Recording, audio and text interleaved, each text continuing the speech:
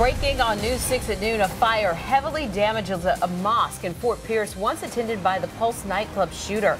Good afternoon, I'm Bridget Ellison. Thanks for being with us. I'm Justin Warmoth. The fire is now being investigated as a possible arson. Kirsten O'Connor joins us live in studio now. And Kirsten, this is all happening on the 3-month mark of the mass shooting.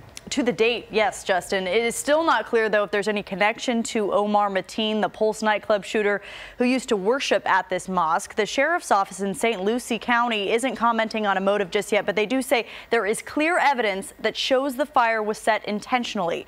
And now, for the first time, we are seeing the damage done in the daylight to this mosque. No one was inside the Islamic Center of Fort Pierce when the fire started overnight, but deputies say video that they're still waiting to release shows a person approaching the mosque in Fort Pierce, then a flash, then that person running away.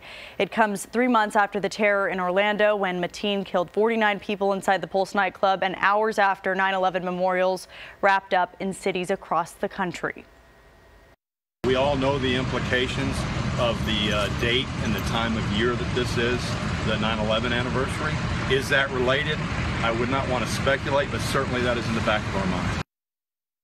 Several agencies, including the FBI, are investigating. Deputies in St. Lucie County say they're taking the video to a lab and are planning to release it to help identify the person seen running from that fire.